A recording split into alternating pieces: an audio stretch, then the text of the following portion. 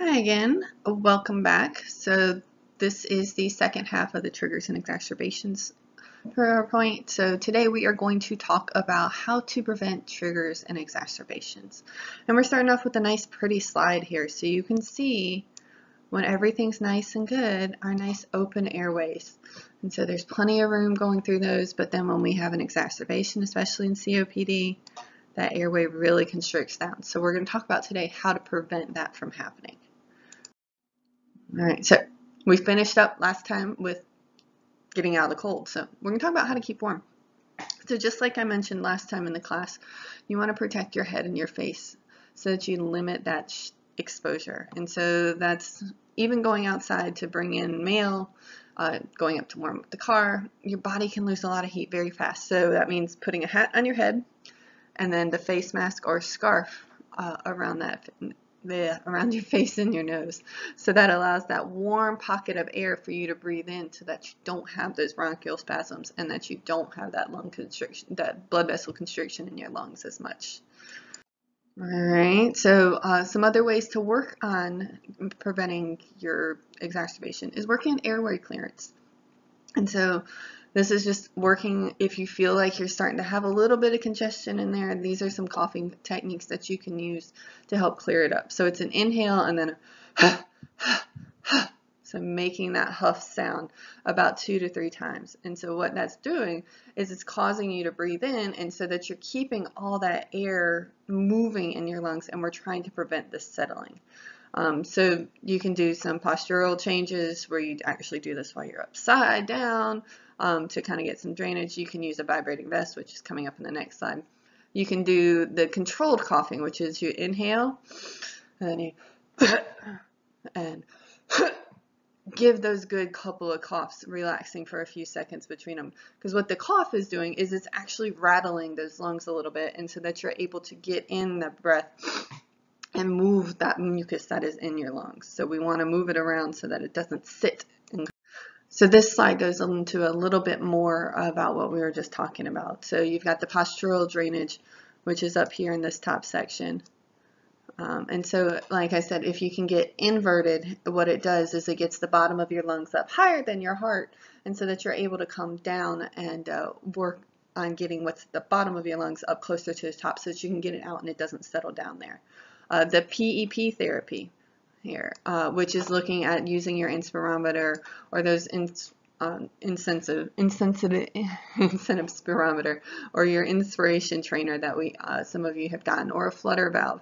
What all of these are designed to do is help you work on training those muscles in your lungs so that you're making them stronger. So you inhale and exhale, and then take a few normal breaths before you start using it. And then as you use it on an insensitive spirometer, you're going to inhale as much air as you can, and you're going to try to get that valve to go as high as you can so that you're getting that, increasing that inhalation.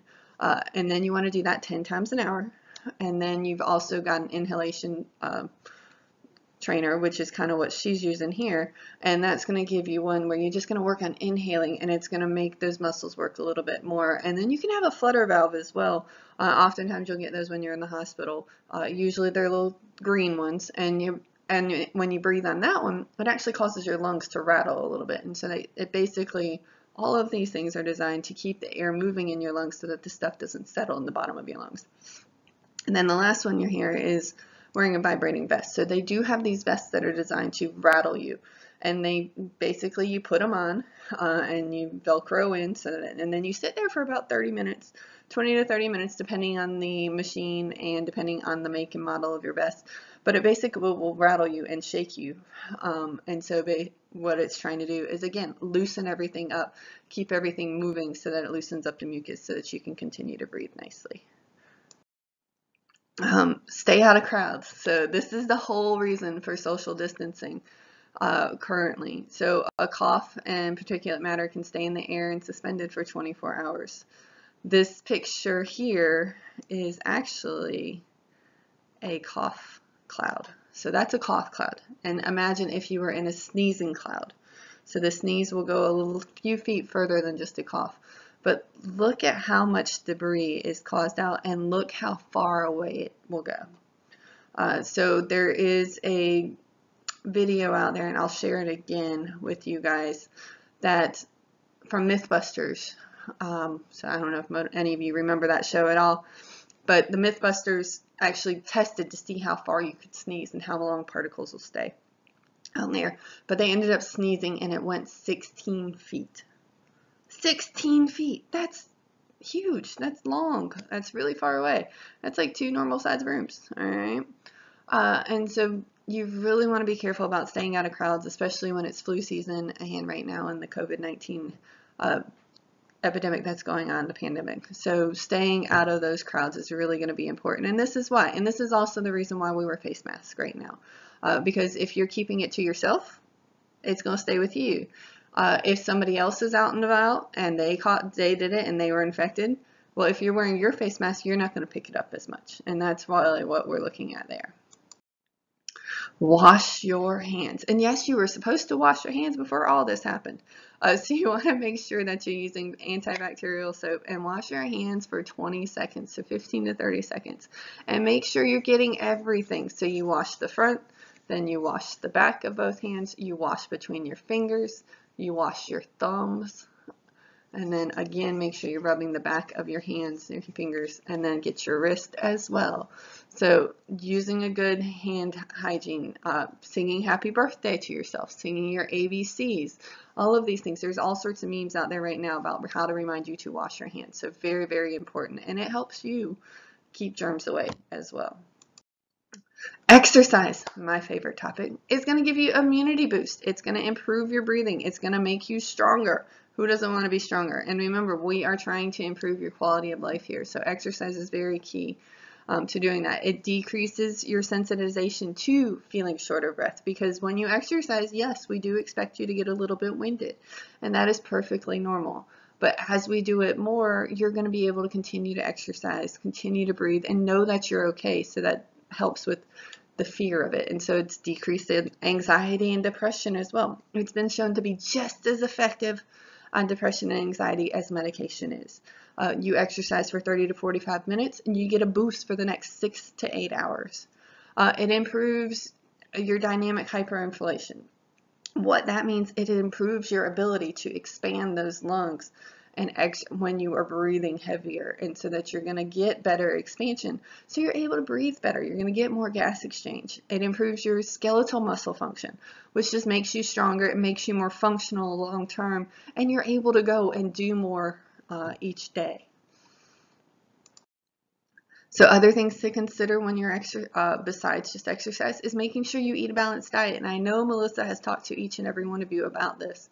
So making sure you're getting good fruits and vegetables, lots of leafy greens, lean meats, low fat, so that you're getting a good balanced diet using that My Plate method. Get enough sleep. We talked about that in our sleep class. Remember, the magic number is 6 hours. You need to get a minimum of 6 hours of sleep each night, not to have ill effects. But you also don't want to sleep too much. So if you're getting more than 9 hours of sleep, you can have just the opposite, and you could just be sleeping too much then. Making sure you get your flu shot and your vaccination every year, just like so that you can stay healthy. Because when you get those shots and you get those vaccinations, you build up the immunities for it, you build up the antibodies. So even if you were to contract it, because they're not, especially with the flu shot, it's kind of a hit or miss thing. They pick the best strains. You've got the immunities and you've got the antibodies there, so you're able to help fight that infection a lot better. All right, so how to prevent it? Just like we talked about last time, use your medications. If you're not using your medications the way they are prescribed, you are only hurting yourself. So if you have a daily inhaler or a combo med or a nebulizer, use it every day, okay? In this picture over here, you can see that using your inhaler as the medication is released, it just kind of spreads everything all out, versus when you come to class, we often will give you a spacer chamber to take your inhaler with. And if you're not coming, we don't know when you guys are coming back, talk to your doctor about getting a spacer. Because as you can see here in this picture, when you get the spacer, you're going to get more of that medication actually in your lungs. And what the spacer does is it actually allows you to breathe in that medication a lot easier than if you just spray it in the back of the throat. Brush your teeth every day. You got germs everywhere, just like we talked about with washing your hands. It's just as important to wash your mouth. So making sure you brush your teeth and your gums, floss every day as well, because having bad gums and bad teeth can lead to an increased risk for infection. That's oftentimes why we see patients come in and they're needing emergency surgery. They have to have all their teeth pulled, because if they don't, then there is a bigger risk of infection due to bad teeth. So it's so important that you take care of those teeth every day and going to the dentist when you're supposed to. And then extra ways, so we talked about vacuuming with the pets. Same thing. Make sure you can get vacuum every day. You can get a vacuum with a HEPA filter in it. HEPA air cleaners, so you can put those in your home and they're going to help prevent that.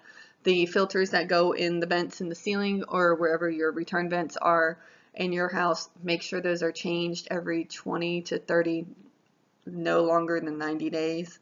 So the ASHRAE standard is between 30 to 90 days. And so that way you continue to breathe in good, clean air. And if you do have COPD, it is even more important that you get the higher grade ones of those filters, so that you can continue to get that and reduce that airborne allergy. All right, well, let us know if you have any questions, and we hope you guys have a great day. Thank you for listening. Bye-bye.